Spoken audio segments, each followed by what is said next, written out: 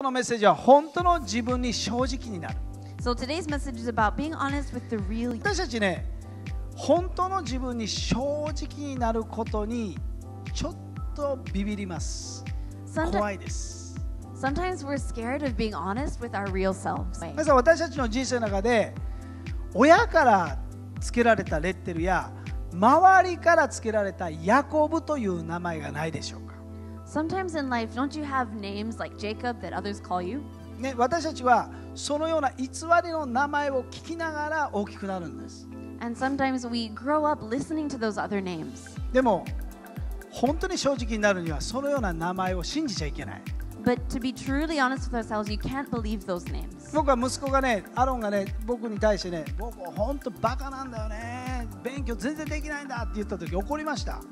There was one time when my son Aaron came to me and said, I'm so stupid, I can't study. And I got really angry. バカじゃないよ。I said, You're not stupid. あなたの名前はバカじゃない。That's not your name. あなたのセルフイメージはバカじゃないよ。That's not who you are. ねえ、少なくとも僕とユミの子供なんだからバカじゃない。You are me and Pastor Yumi's child. You're not stupid.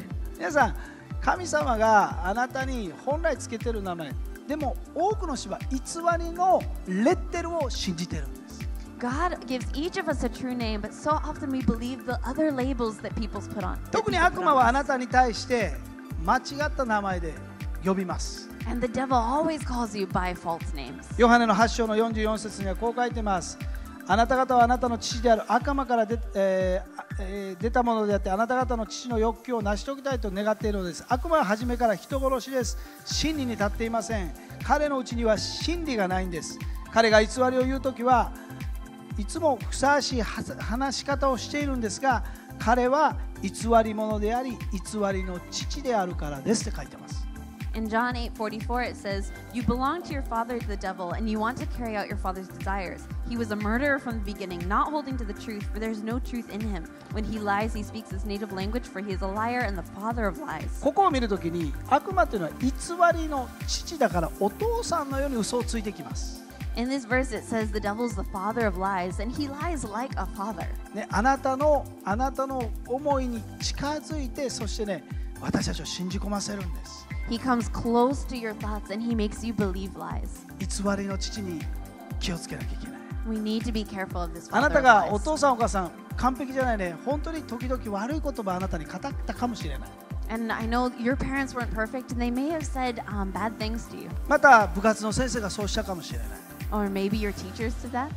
でもね、僕たち多くの場合そのようなネガティブなものを信じ込んでしまうんです。 And so often we always believe these negative things that get spoken.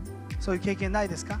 Do you have that experience? ね、でもイエス様が私たちの真理のことを言ってくれるんです。 But Jesus always speaks the truth about us. あなたは卑怯者じゃないよ。 You're not a cheater. あなたは偽り者じゃないよ。 You're not a liar. あなたはまっすぐです。You're straight.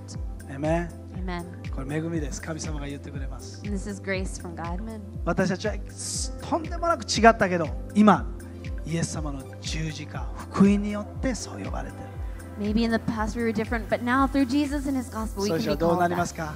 that. And how would that person be イエ called? ス様ありがとうってなるんです。 We can say, Jesus, thank you.